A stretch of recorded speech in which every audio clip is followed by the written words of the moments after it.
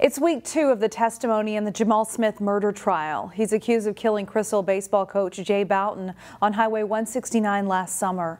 CCX News reporter Sarah Tamer is back in the courtroom and tells us more about what happened on Monday morning.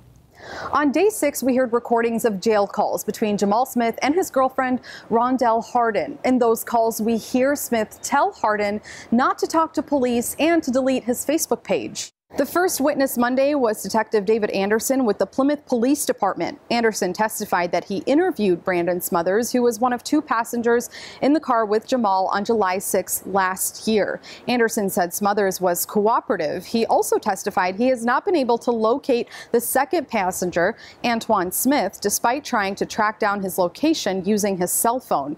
Anderson testified Antoine was never in one place long enough. A jail guard with the Hennepin County Sheriff's Office also testified that while in jail, Jamal Smith told him, quote, "I'm a nationwide murderer. Go ahead and put it in your notes." There was no mention of a Minnesota murder. The state rested its case on Monday. The defense tried to file a motion for acquittal. However, the judge denied that motion. Jury is expected to receive its case Tuesday. Reporting in Minneapolis, Sarah Tamer, CCX News. Find more local news stories at ccxmedia.org and follow us on social media.